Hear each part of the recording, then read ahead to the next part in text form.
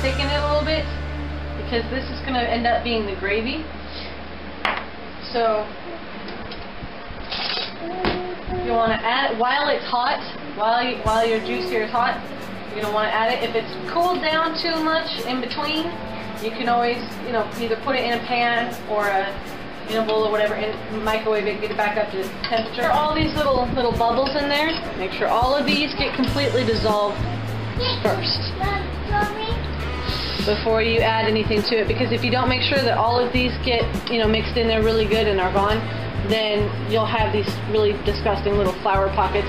So, flour is it's a good thickening agent. You can also use cornstarch, or some people use tapioca, but that's usually for sweeter things and pastries. So cornstarch and flour, either way, but make sure you don't have any little bubbles in there. Make sure it gets dissolved already.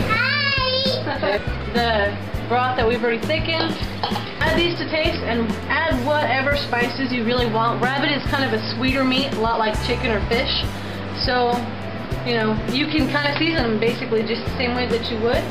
I like spearmint, it's a sweeter herb or whatever, and it tastes really good. It smells really good, doesn't it? That smell good? It seems like we're adding a lot of spices here, but they're really not, considering these are going to go into 3 different pies. You want to smell that? Yeah. Salt is actually the #1 thing. If you don't have enough of it, it's pretty obvious right off. All of this meal will be done from scratch.